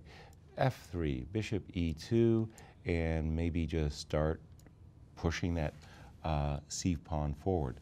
From black's point of view, it's not so easy. This rook on F6 doesn't really have a role at the moment.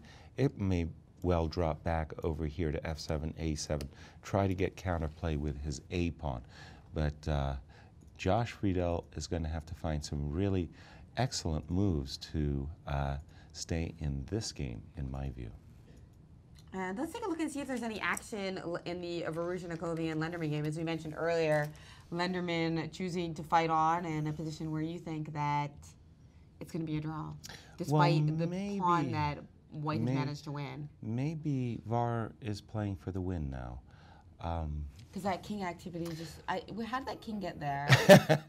Indeed. Well, remember a long time ago you had asked me. Yeah, you mentioned that you would prefer to be black because in your wildest dreams, the king might end up on a very good day. On a very good day, the e-pawn could be worthwhile. Okay, king d3, king d5, king c3 was played. Check, king b3. Definitely, Lenderman is doing his very, very best to play for a win. But guess what? This is serious counterplay. E4, king d4, and black's idea is as clear as a brisk. The king plays. A day, brisk whole day. You would just want to play e3. Oh, it's nice that your rook on c6 cuts my king off. You know, typical endgame technique, strategy idea. So in order to stop this pawn, we're going to have to bring our rook into the play. Right, and rook e6, and so Lenderman is probably going to have to essay the move rook h8, e3, and if you check from behind, you're not doing that great a deal. You're just helping me. I thought you were going to go on the f3 side. Or even on the f3 side, agreed. Because our pawn on f6 nicely blocks any checks or even attacks by you. I mean, you could try b5 to keep things kind of interesting, but it doesn't. It looks like I've gone a little bit too far. So exactly. So after e3, let's try. You also have to move rook to c5, guys. In the moment when you play rook h5, rook c5 is tricky. So at this moment, instead of rook h8, you mean? Yes. Yeah, so instead of rook h8, Maury is actually suggesting rook to c5, and we got to check this pawn endgame.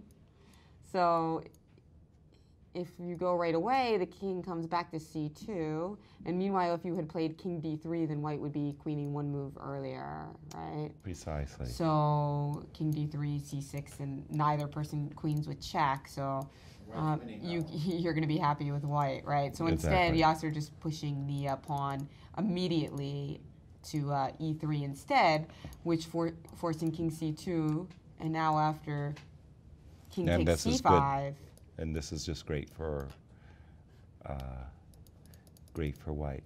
So rook c5 takes. h4? I don't know. It's a crazy king and pawn ending.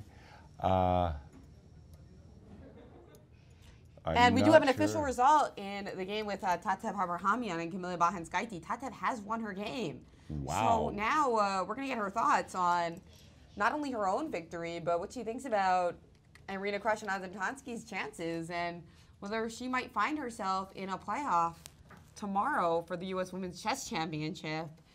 How sweet it is. And who knows? I mean, this game now, it seems like they didn't shake hands. They continue to play, and you know, weird things can happen. Absolutely. Weirder things can happen, and we might see no playoff in the championship, but a playoff in the women's. Wild, wild. And here she is. Tatev Abrahamyan is with Maurice Ashley. A fantastic result here at the Women's Championship, 6.5 points. Indeed, thanks, Jen. I'm with Tatev Abrahamyan after her victory against Camila Bahanskaite. Welcome to the show. Thank you. Well, we were not even seriously paying attention to your game. I'm going to admit that right now. We thought that the top two boards were the deciding factors. The numbers were really high against you being in this position, but suddenly you find yourself after a victory, possibly in a playoffs tomorrow. Did you think this could be possible? Well, I knew it was possible, but I didn't think it could actually happen. So, I mean, I still don't think it's actually going to happen, so I'm just not going to think about it. But Elliot told me it's going to happen, so. Elliot Liu, a friend of yours. What did he say is going to happen? They're both going to lose and you win, or some kind of draw combination? some kind of combination. So we might have to listen to this guy because he comes out of Caesar's Palace in Yeah, Las Vegas, so he knows odds. Well, kudos to him. When you came into this game, what were you thinking sitting at the board? First move. I was just mentally trying to get ready for a long game. I didn't want to think about the results or anything like that. I just didn't want to put any pressure on me.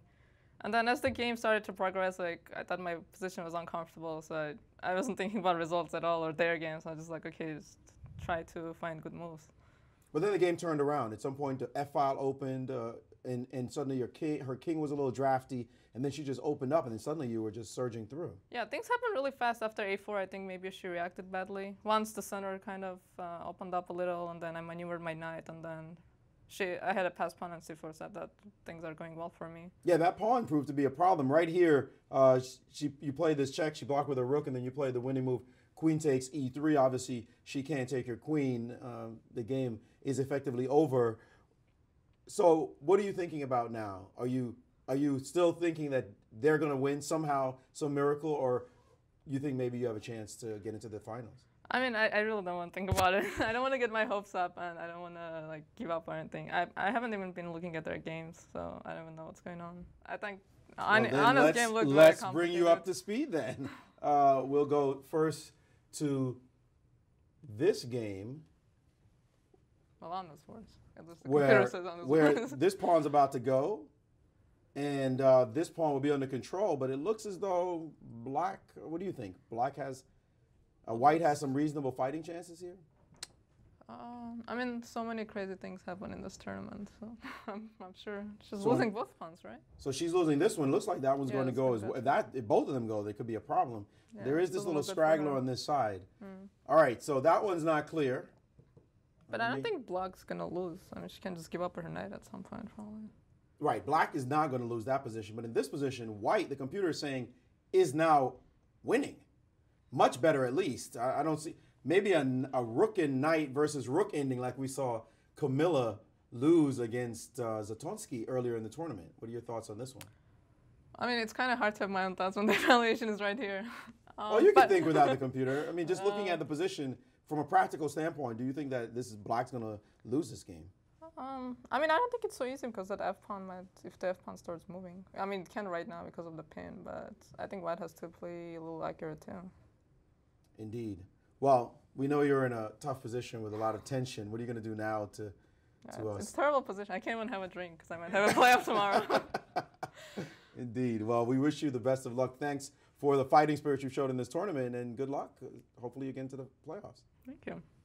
With Tatev Abrahamyan, after a victory that's put herself in a sweet spot, she might be going into a serious game tomorrow for the U.S. women's title. Guys? Oh, Tatia. No drinks for Tatev and chicken wings for Maurice tomorrow. Absolutely. That's my prediction. Absolutely. But she will find out within about an hour whether or not she can drink or not. Although it's kind of funny that she's hoping she can't relax, right? Right, yeah. You're hoping you don't get to relax. Well, I mean, she's just so very, very pleased that she's in this position. In the game that I just brought up, the game of Anna Zatonsky, crucial game, it does look like Anna's protected pass pawns on d6 and e7 are about to fall after, for example, king takes, knight takes d6. Black is going to be very quick to play king at e7 and king takes. So maybe our only hope is to try to go after that a-pawn. Right, and I was thinking that maybe after rook takes a2, you should perhaps consider knight takes c2, and after knight takes d6, immediately going after this pawn on the a file. And that did happen, actually. Anna did play knight takes d6, knight to b4 here. Right. So that after so at least you're bringing the a pawn a little bit closer to both white's king and knight. Right. So after a5, knight c6, you're both making it harder for black to just snatch e7. Precisely. And you're getting ready to play king b2, c3, b4, and the game is not totally over. Not totally over at all.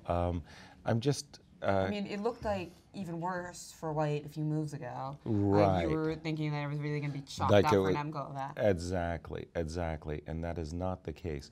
So, for example, we could also toss in just a little bit of a deeper look into this position for a moment. After the move knight d8, denying black's king the opportunity to play king f7. After f4, there is this nice little move, knight d6, picking knight b7, attacking the knight on d6, picking up a tempo so that we do get over here and snapple this a pawn. You get that pretty quickly, yeah. Yeah, I'm thinking that this is getting closer to a draw, and instead of a loss for Anna, she may be there with a draw, which would be another remarkable turnaround because we thought she was lost. But remember, with time pressure on the clock, I really think still Victoria Krash. I kind of agree with Tatev that who knows what's going to happen. Although Victoria Ni actually just played an interesting move. So instead of just going after the B pawn, she's played the move rook a8. Actually, instead, trying to perhaps embarrass the king on g5, or, for instance, play the move rook to g8 check, which would result in a kind of some unpleasant king decisions here for black, right? Right. Because if we go to the h file, then we check with the rook on h1, and suddenly your bishop would have to interpose, after which knight f2 or knight f4 is not what you had in mind. Well, if you could just win the f4 square and be able to play knight f4, that would be huge. But I'm questioning Victoria's decision here. Maybe Because she made the right move. G6. Yeah. Well, that is what Irina did, in fact. So she prevented the move rook g8 check by playing just the simple rook g6. Remember, this is a key move you wanted to play earlier in the game. Right, and I was just thinking that actually that I wanted to play king b5 and get my knight, maybe maneuver. If I could go king b5 and maneuver my knight to c6, well, that would be all she wrote. The two pawns would just decide the game. Here, perhaps she's thinking that she could play a move like maybe rook d8 with the idea of d6. I'm a little bit confused by the move rook a8. Remember in her game where she was doing really well, she also kind of lost the thread, you know? Who was that against? Against Zatansky? Or she's had a number of where she had a very nice position and started to kind of lose the thread, playing a lot of forcey moves under time pressure. So 13 minutes for Victoria Ni and Irina Krush, 15 minutes. Regardless what the position looks like, really it's way too early to call. In my view, and anything is really possible in this game. Okay. And we've got Alyssa Melechina, and she's going to talk about her thoughts on the Women's Championship. And, you know, she beat Irina Zenyuk in this game, so ended her tournament with a bang. Indeed, I'm with FM Alyssa Melechina, who won her last games. Always nice to go out with a victory in a tournament, isn't it? Absolutely, and especially against Zenyuk. I've had a terrible record against her before, so it feels nice to finally win and finish the tournament this way. So what would you evaluate your tournament experience like this time around? I know you have been doing law school, you've been accepted to a new legal firm, you've started a new business, which is called? Sublet. Sublet, right? Subletting housing for college students. How do you evaluate this time at the championship? I'm very happy with the way my tournament went. You know, I came in with different goals this time around because I did finish law school. I'm getting ready to take the bar. You know, I launched my startup. So my goal this tournament was to finish in the top half, and I think after this game I tied for 5th.